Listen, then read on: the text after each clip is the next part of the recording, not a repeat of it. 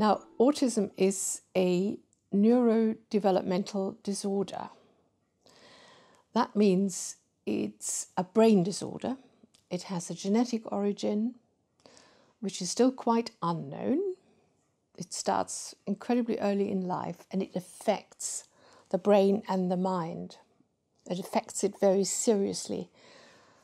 And the condition known as autism is a condition that makes it almost impossible for the person affected to lead an ordinary, normal life. They need a lot of help, a lot of support. Now, autism was always with us, clearly, but it has not been named until the 1940s. And it was quite independently that it was identified by two people. One in Austria, Hans Asperger, who described a series of cases that he'd come across.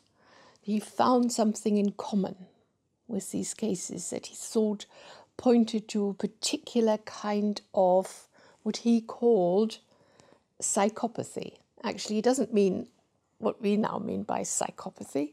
He meant it was not a debilitating disease. He meant it was something like a personality feature. These were people who didn't fit into groups, who were loners, who were strange, and who also sometimes had special talents. But he described these first cases in such a way that we could see that each individual was very, very different. So there is a whole range of individual differences. And at the same time, in America, Leo Canha, a psychiatrist, also became aware of children in his practice who he thought had something in common. And it was exactly the same that Hans Asperger identified. It was an inability to relate to other people. They had a reasonably good ability to relate to objects and things in the world, but that's different from people. In fact, Canha described very vividly a child who was in his consulting room who would pay more attention to the filing cabinet than to him. So these children did not seem to be especially affected by normal human interaction and communication. Canha too decided that in his cases he often noticed some kind of special, what he called islet of intelligence. For example, a child who would hardly speak in a spontaneous way. He couldn't really engage in conversation, but this child had a fantastic memory and could recite things by heart that many people would just not be able to remember like that. So we have these descriptions in the 1940s, and this was, of course, in the middle of World War II. So at first, I think not much notice was given to these cases. But then, very soon thereafter, people began to see such cases everywhere. At first, it was only a few, and it was thought to be very rare. It was amongst the people who were in hospitals who were considered mentally deficient but hadn't got a special label. But it was quite clear that a very large number of them could be identified afterwards as autistic. It took a long time until people realized that it wasn't only children that had autism, but when these children grew up, became adult, they were still autistic. So a neurodevelopmental disorder like autism is for life. However, the behavioral signs change with age. The behavior cannot be listed in a catalogue so that you can say you need to show, for example, a very good memory, an inability to distinguish between a person and a piece of furniture. It's not possible to do that because the behavior differs according to age and ability and all sorts of other things. And yet, it's the only way to diagnose autism. There is no biological test for it as yet. We know it's a biologically caused disorder, but we have no idea how to capture this. We have some hopes that we can see some kind of biomarker in the brain. There's possibly not the structure so much of the brain, but the function of the brain, the way that different regions in the brain connect with each other. That's probably where we will eventually find the first kind of biomarker. But at the moment, all we have is behavioral science and the clinician's judgment and intuition. And here's something interesting. The experienced clinician can identify autism very quickly and agree with people around the world.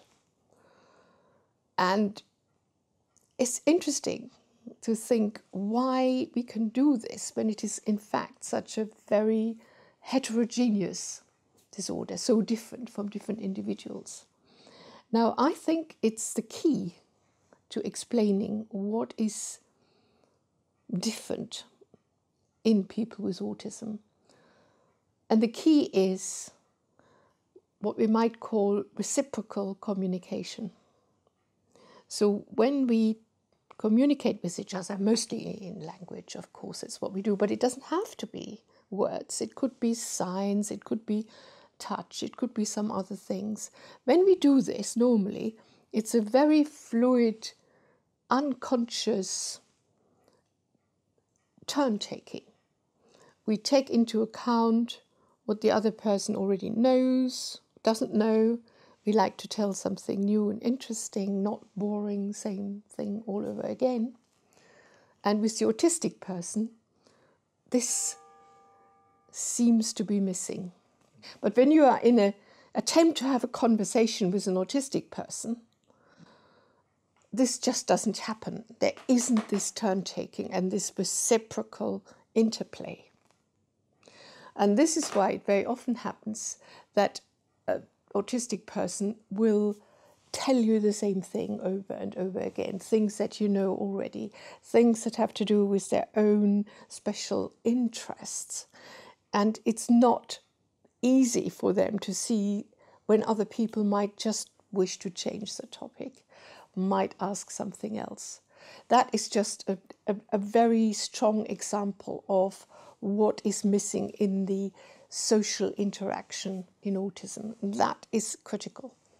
Now, you might think that's not such a serious matter, but it turns out to be incredibly serious because given that it already starts very, very early in infancy, you can imagine that if you have no reciprocal relationship to other people, it would be very difficult to learn things via teaching. You might just not be attuned to picking up what's important, what's interesting. You go your own way. You behave as if you were alone in the world. And in fact, that's where the name autism comes from. Autism comes from the Greek autos, which means self. So just the self, and as if nothing else counted. So it is very serious. However, it is true that during the lifespan, children as they grow up do learn slowly and with effort, and they can, some of them, adapt to society, not in this millisecond to millisecond tracking of other people's beliefs and feelings that we need to do when we interact, but in a slower way, so that they can interact sometimes very well when it's at a distance, when they can use email. Because they can then think about the answer, they can study what you said. So this is a different form of communication, of course, that they can achieve. Not all of them, because a quite large proportion of autistic individuals, probably half, possibly more than half, have additional neurological problems, which include very often mental retardation or learning disability, which it manifests itself as not doing very well on IQ tests, on tasks that you give them. It means also probably that their language is rather limited, less fluent than it might be. They quite often have epilepsy as a condition that also needs to be treated in its own right, and that can produce great difficulties because they don't have this easy turn-taking and alignment to other people. They often behave very badly. That's how we see it. They don't fit in. They seem to be misbehaving a lot of the time. They do things that social pressures in our normal life would tell us, no, it's not the thing to do now. And they might be very offensive to other people because they just don't particularly regard them as, we still believe that there is some truth to Canha's assessment, that they can't tell such easily the difference between how to relate to people and how to relate to objects in space. We now talk about a spectrum of autism, which means that there are amazing differences between different individuals. So you can have one child who doesn't speak at all, who has severe learning disabilities, who is really, really very alone with himself.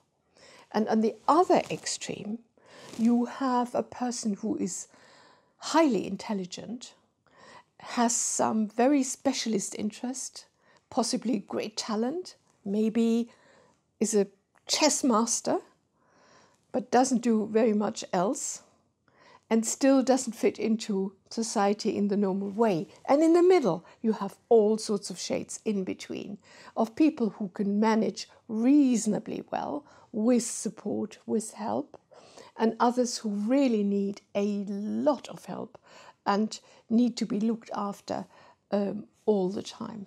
So the main questions at the moment we're all wanting to know is what causes autism? And we do now agree that the causes are genetic factors. And it's not as if you could find one or two or even three genes. It's like hundreds of genes that are sort of involved and interact with each other that lead to different forms of autism, which still, in the end, have the effect. It's a kind of bottleneck that, as far as the brain is concerned, in a very large scale, there are certain regions in the brain that are not terribly well connected, whatever the initial causes were. And this is very interesting. We get probably many different genetic causes, but possibly fewer manifestations of these different causes in the brain. And then again, we get many different manifestations in behavior. So that's why it is a very interesting disorder to consider. And what we have to do in the future is to see what happens in the brain. What actually is this thing that pulls the strings together from all these different biological causes and pulls all the strings together from the different behaviors? We're not quite sure about that, but there are some ideas.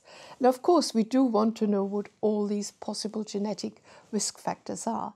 So people are collecting cases where they can study particular genetic causes, but it's almost like every single case has a different genetic basis. So it's adding up all the time. And I think we can probably now explain about 20% of all causes of autism via known genetic factors, even though they're all different, all variable.